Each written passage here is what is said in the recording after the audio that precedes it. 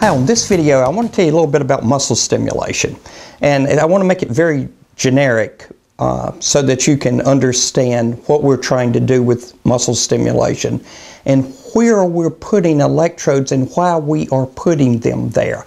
You might have seen in a previous video I actually described we have a muscle nerve and it's going to the muscle tissue, but inside this nerve it's a bundle, and we have little fibers, and some of them are wider than others, some are smaller, some are this way, some are that way. You have different size, different diameters, and I'm referring to the area across this way. Now, what that is when we actually move, and like if I was taking my left arm now, and I said, well, pick my hand up, I'm going to pick it up that way. Now, what's really going on, because I'm doing it with no assistance by an electrotherapy device, when I try to make that little minor movement, really I'm only firing these small fibers. And I may not be firing all of them, just some of them.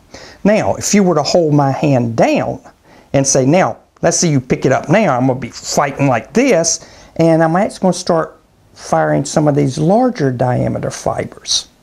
And the reason is a natural movement from your brain saying move, you use the least amount of energy. Remember, with cells and energy, we try to minimize use of energy, but then we have to maximize it. We have to recruit the larger fibers, and that is the way we move. Now, when you use electric stimulation, we got a different thing. Remember, we're going from small to large. With electric stimulation, muscle stimulation, we again have big, we have little, we have medium, and we have less than medium. When we apply electricity, like I'll try to show you this now, and I want to just show you a couple of things on this. I'm going to show you the improper way to stimulate, if you're trying to get a larger muscle area, the improper way to put electrodes on. And I'm telling you this so that you can just keep this in mind when you're actually working with muscle stimulation, and or you are actually trying to figure out where electrons are flowing. Now, in this particular placement, and let's just say here's my muscle that I'm trying to stimulate, and I'll draw it on here. Here's my muscle, and we have little endpoints on muscles, and this is where they insert. They're going to be down here. Now, inside of here, we will have a great deal of these little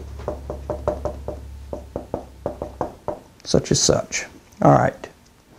Now, when we're trying to stimulate inside with electricity, it's an opposite. Now, here's the problem on an opposite. The first thing we will fire using electricity is not the small bundle, the small motor nerve within the bundle.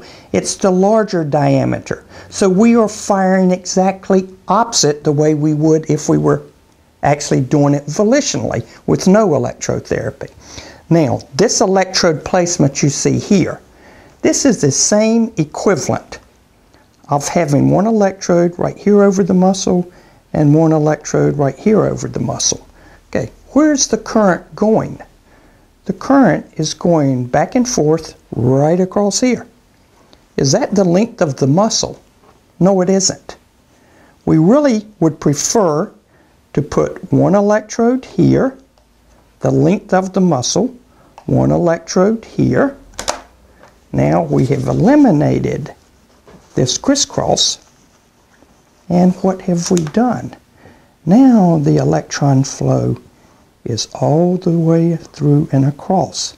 Now we're getting even more because we are exposing the entire length of the muscle rather than a cross section.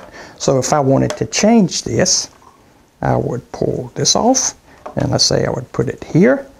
I would take this one off, I would put it here, more in the length of the muscle itself, and then when I do stimulation, my hand starts moving up, and that's because I'm recruiting more.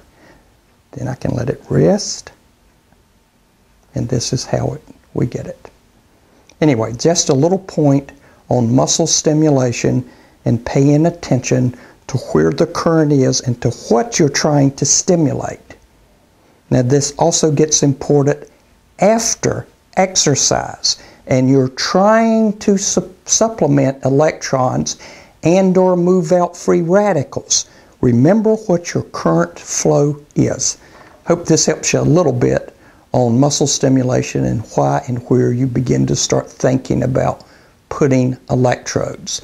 And with most of our muscle stimulation patients, the process of movement involves quite a few muscles fired in a certain order. So we generally start off looking at what would be a functional movement, what muscles were involved, and then we start working those muscles until we can achieve the function you're after. And that's like sometimes we have what we call our priority assist. And that's why many of you will end up talking with me when you have our equipment, and it's to help you understand these concepts, but also to try to help you with specifics as to what to do.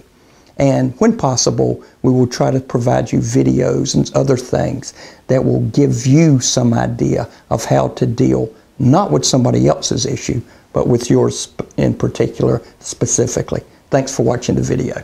At MedFacts, our priority is to educate and inform on topics such as pain relief, sports performance, injury rehab, nutrition, antioxidants, electron supplementation, and electrotherapy. We carry a complete line of electrotherapy devices and accessories, including interferential, TENS, ultrasound, muscle stimulators, electrodes, and more. We are excited about being on the cutting edge of electrotherapy research.